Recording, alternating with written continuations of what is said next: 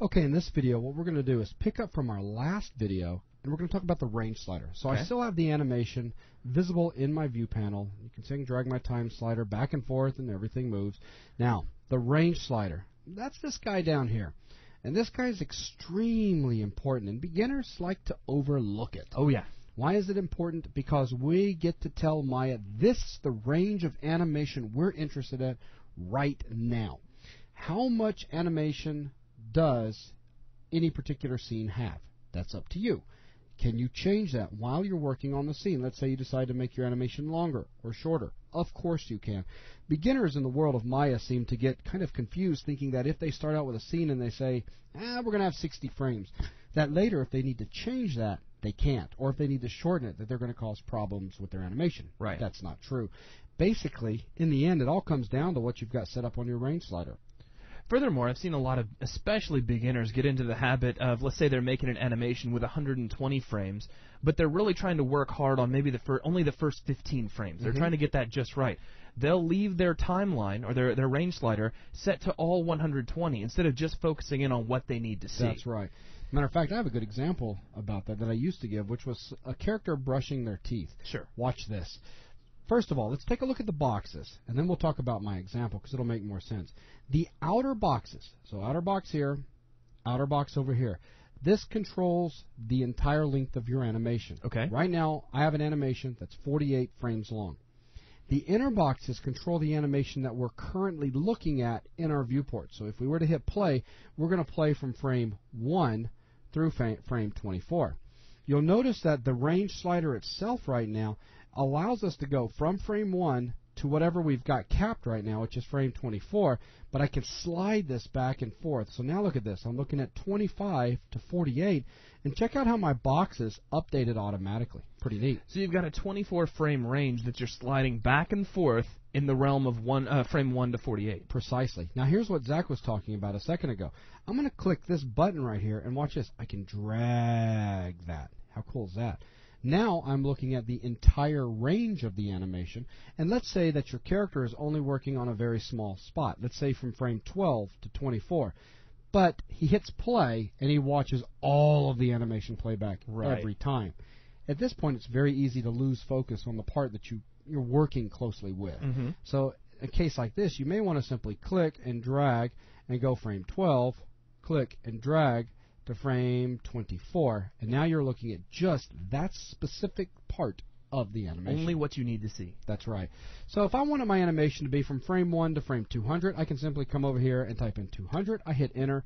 You'll notice that my range slider updates accordingly to reflect exactly where it is along this entire range of animation. But notice the timeline itself did not change. No, it did not, because again, it's respecting how we have the range slider currently set up. Right. So I can move this, and as I drag it, you'll notice it is changing my time slider up here. Click and drag, or I can set these up myself by typing the numbers in. Very, very handy. I like to think of it as kind of a way to zoom in and out of your timeline. Yeah, absolutely. Brushing teeth example. Okay. You've got a scene where your character wakes up in the morning, he smacks his alarm clock, gets out of bed, yawns, stands up, scratches his backside for a second, looks around, walks over to the bathroom. So far it sounds just like me, except I smack my alarm a lot more. Yeah, exactly.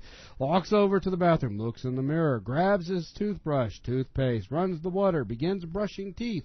Now you're working on the brushing teeth part. You've got everything else in place.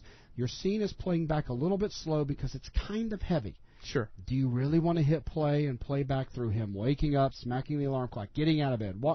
No. No. You're focusing on the character brushing his teeth. What do we do? Well, let's say that's between frame 60 and 80. We simply come over here and say, I want to look at frame 60 to frame 80. And now that is all I'm looking at in my timeline here. I can simply click and drag through that portion, hit play, and let it keep looping through so that I can study exactly how the character's motion with the toothbrush back and forth across his teeth look. Sure, and just to reiterate, when you hit your rewind to the beginning button like we were clicking on earlier, that's just going to take you to the beginning of this new range. That's right. So in this case, you're only rewinding to the point where he starts brushing his teeth, not to the beginning of the entire animation. That's correct. And also, same thing applies for fast forwarding as well. Only fast forwarding to the end of the range that's visible. So what I'm going to do is go ahead and set this whole thing back up.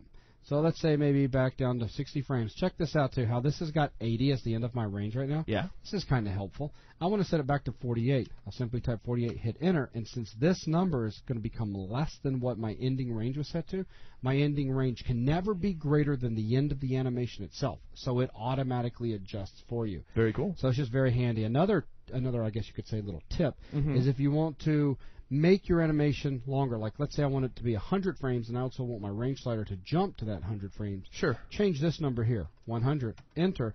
And again, this number can never be greater than the end of the animation, so the end of the animation updates automatically. So it bumps everything up. Absolutely. So it's just it's a very handy, quick tip, if you will. Cool. So that's the range slider. Very briefly, moving on over this way, we've got a button right here, and we've got this little field right here that says no character set.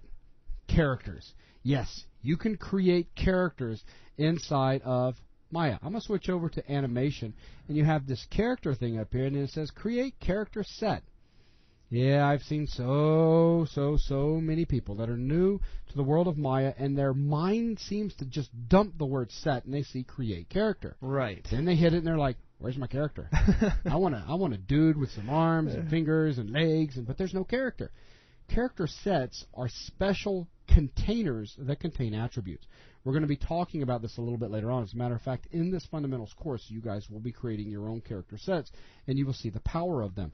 But this is where you can see what character set is active, and this is where you can switch between the character sets you've created.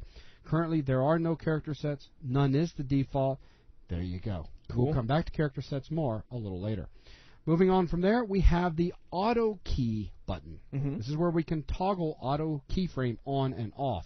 We'll get into this a bit more later on when we're doing animation, but what it allows you to do is skip the process of having to hit S to drop keyframes on everything that's visible over here. Instead, it will automatically keyframe whichever attribute value changes, as long as that attribute value has an initial keyframe on the time slider. Gotcha. We'll talk more about how that works a little bit later. Sure. Moving on from there, we have our animation preferences button, which really is just our preferences dialog, period. But it's going to be the preferences for all of Maya. That's right. We're just set automatically to the timeline section. Sure. And because of that, they can kind of get away with saying, this is your animation preferences. Woo. Right. And with that, that's really going to wrap it up for the range slider. So now with an understanding of how the time slider works and the range slider, you should have a pretty good idea of how all these buttons down here work and how they work together. Yeah, even if you're not to the point where you can readily create keyframes and make animation in your viewport, it would be a good idea to practice just moving your time slider and your range slider around to get used to how they work. Absolutely. And with that, that's going to wrap up this lesson. Thanks a lot, everyone.